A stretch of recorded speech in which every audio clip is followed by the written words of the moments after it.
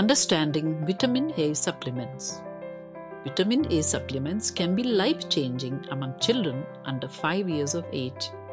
2 doses of vitamin A every 6 months helps prevent blindness, boosts immunity, reduces the risk of death by up to 24%, and even prevent illnesses like measles and iron deficiency anemia. Vitamin A supplements provided to you is in the form of capsules, and it comes in 2 types.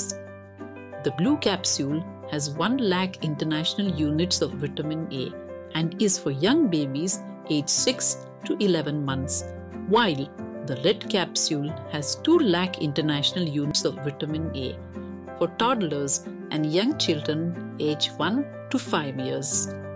In total, an infant between the age of 6 months to 5 years needs to be given 1 blue capsule and 8 red capsules every 6 months.